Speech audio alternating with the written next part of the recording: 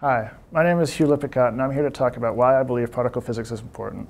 Now, I'm not going to talk about all the things that we're doing that are helping medicine, X-rays, MRI scans, stuff like that.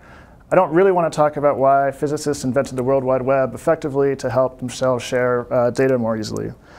Those things are great, those benefits are really wonderful, but they're not why I do particle physics. When it gets down to it for me, is that I want to understand, why are we here? Why are the stars formed the way that they did? Why does matter even exist at all? The universe is this great, big, amazing place, and we really only understand about 5% of it.